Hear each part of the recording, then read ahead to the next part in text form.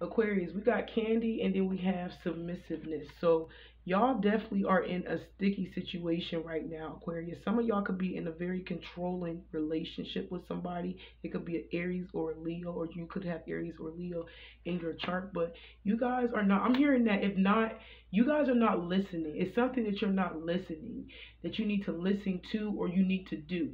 You guys are definitely stuck in two worlds right now. But I am seeing that there is a lot of challenges that you have been facing in your life, Aquarius. And I just feel like you just don't know what to do or which way to go, about doing certain things or getting out of a difficult situation. Some of y'all need saved. We just gonna be really honest. Redemption. Or you just feel like you need saved from trying to get some form of help, whether that's mentally, emotionally, physically, financially. Spirit is saying that you have the strength to overcome anything. You guys are isolating yourself, but just know there is support around you.